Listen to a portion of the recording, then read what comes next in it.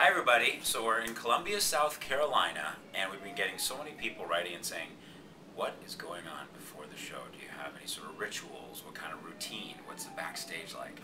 So I thought we'd take a little bit of a tour of my dressing room. Alright, come with me. This is the dressing room in Columbia, South Carolina at the Township Auditorium. And there are always some things that I always like to have that to get ready for the show. One of them is it's nice to have a keyboard because it's good for brush up. I don't actually practice that much, but sometimes I just go over things. As many of you know, I've written most of the songs myself, so I kind of know how they go already, but I try to brush up a little bit. So it's very, very simple, very comfortable. Lights, couch, refrigerator. And we're only here for a few hours, so I kind of move in a little bit and then we move out to the bus. So, you know, some things that I like to have before the show. I always like to have some hot tea. It's my concoction of like water with lemon and cucumber and ginger in it to try to kind of get some detoxing going during the day. Try to encourage me to drink a lot of water.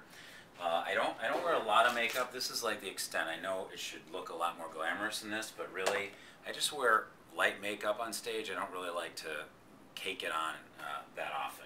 So under the lights it gets very hot, and so I just kind of use a little powder and a little tanning and stuff just so that I don't look washed out.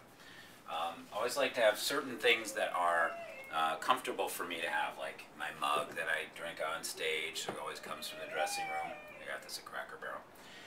And again, hot tea and candles. Always like vanilla candles. People are always asking what zens me out is right before the show is I like the smell of candles, mostly vanilla.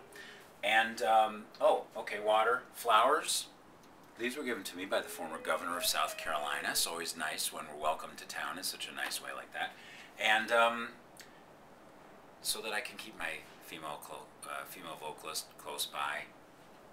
She's right next door, Ann Cochran. Ann? Yes?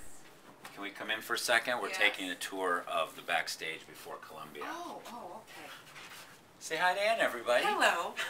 This is Ann's dressing room, conveniently located right on the other side of the wall of mine because we don't spend enough time together. And so we like to be as close as possible right before the show, just in case we go over things. Do you have any rituals you want to share with us? Well, I was warming up before. You know, I have to warm up. And I also like to drink my tea and honey.